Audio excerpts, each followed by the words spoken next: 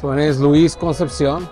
I have been with JBS for 10 years, and I drive for JBS Logistics. It feels amazing to see something like this, to be recognized, pays off the work that you do.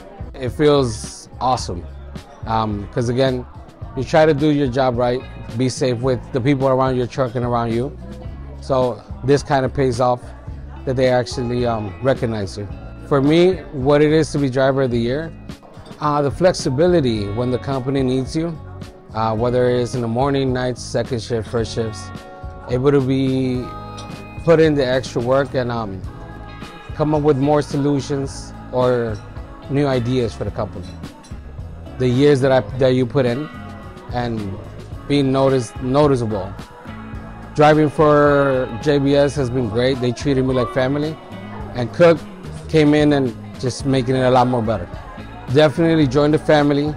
They are amazing people to work with, very flexible and understanding towards what the drivers actually do and need. Steve Krisch, I'm with JBS Transportation. I'm the general manager there. Lewis has been with us just shy of 10 years.